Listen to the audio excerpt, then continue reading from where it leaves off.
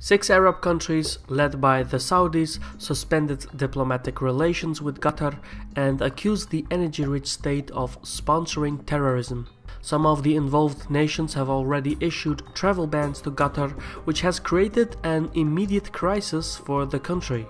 Most of the involved governments don't see eye to eye and have their own reasons to cut relations with Qatar, and even though the developments may come as a surprise, one thing is certain: the crisis has more to do with the long-standing geopolitical tensions rather than outright security. My name is Shirvan and welcome to Caspian Report. If you want to help us to produce more content like this, visit our fundraising page at patreon.com/Caspian Report. The current diplomatic crisis goes back to a statement by the head of state of Qatar during a military graduation speech in May 2017. Sheikh Tamim was quoted making several comments that favored the Muslim Brotherhood, Hamas and Iran. The Qatar news agency, which had published the story, quickly deleted the comments, blamed them on hackers and appealed for calmness. Regardless of whether the comments were fabricated or not, it triggered a response from the neighboring governments, and within a couple of hours, accusations were made by both sides. Shortly thereafter, Qatar state-funded broadcaster Al Jazeera published leaks that linked the officials from the United Arab Emirates to a pro-Israeli think tank. Following this, the other Gulf states banned Al Jazeera, made additional accusations, and announced their intent to suspend relations with Qatar. The course of action was later on joined by respective allies such as Egypt, Bahrain, the Tobruk-based government in Libya, the Saudi-sponsored government in Yemen, and the Maldives, which has close financial ties with the United Arab Emirates. In any case, as soon as the decision was announced, Saudi security forces blocked the entrance to Qatar's land border, and in addition to the blockade, Emirate Airlines, Gulf Air, Fly Dubai, Etihad Airways cancelled flights to Doha. Meanwhile, Qatari citizens have been given 2 weeks to return to Qatar, while diplomatic personnel has been given a deadline of 2 days. Closing the land border and airspace is meant to exert pressure on Qatar, as the country only has one land border and 2 main air routes. As Riyadh and Manama issued travel bans to Doha, the state-owned Qatar Airways lost 19 destinations. Obviously, this will aggravate the situation for the multinational company, which has been steadily losing brand value since 2016. Furthermore, as a small country in the east of the Arabian Peninsula and west of the Persian Gulf, Doha is dependent on the import of goods. For instance, about 40% of Qatar's food import are shipped from Saudi Arabia. Iran could alleviate Qatar's food imports, but a sharp increase in food prices is unavoidable.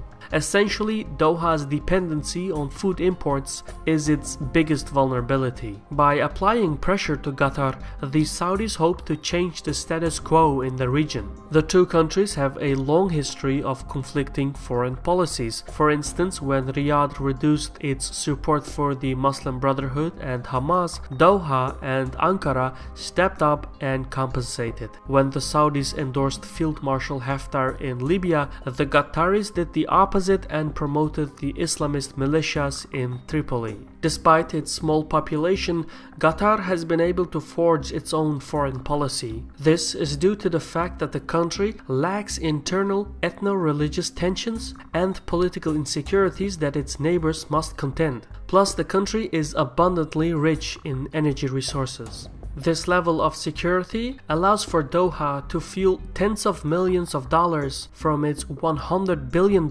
infrastructure plan, which is set aside for the 2022 FIFA World Cup games, to radical groupings such as Taliban insurgents, Syrian generals, Somali Islamists, Sudanese rebels, militants of Hamas, and even members of the Muslim Brotherhood. It's also noteworthy to mention that Qatar's policy-making body exists out of a handful of people. This gives the country the capacity to make swift decisions. For instance, in 2012, while the Saudis were debating who to arm in Syria, the Qataris had already packed their planes and sent them over to the conflict zone. Evidently, this network of radical organizations has upset many nations. However, from Qatari perspective, by transforming itself as an indispensable mediator and enabling back-channel diplomacy, Qatar gains leverage with countries that seek to control the behavior of these groups. Doha's foreign policy has been met with mixed results. In some cases, the network orchestrated the exchange of prisoners, gained concessions from the al-Nusra Front in Syria, and even resulted in the resignation of Muslim Brotherhood sympathizers from Egypt's parliament. In other cases, however, it has resulted in the spectacular destabilization of the Middle East and the acceleration of jihadist factions. Yet Qatar is far from the only country whose covert intervention has had negative repercussions. Saudi Arabia has also backed radical groups and individuals in Syria, Libya, Iraq, and Yemen. The same controversy applies to the UAE, Iran, Turkey, Russia, and even the United States. There are no innocents in this geopolitical struggle. For better or worse, Qatar's radical network allows the country to play a significant role in the Middle East and thus earn the favor of Washington. To that end, American policymakers have tolerated Qatar's network. Its neighbors, however, have not. In 2014, authorities in Riyadh and Abu Dhabi had a fallout with Doha over the latter's support for the Muslim Brotherhood, as well as Al Jazeera's critical coverage of the political events in the region. As a result, Saudi Arabia and the UAE temporarily withdrew their ambassadors from Qatar. Doha reeled back support for its network and made some assurances which returned relations to nominal, yet at large, Sheikh Tamim still refuses to play along with King Salman and instead turned to Turkey and Iran. Within 2 years, Turkey opened its first military base in Qatar, and this has given Ankara a greater capacity to reshape the politics in the Gulf region, but it also upset the Saudis. A more recent convergence of factors is President Trump's visit to the Saudi Kingdom in May 2017, which inadvertently emboldened the leadership in Riyadh.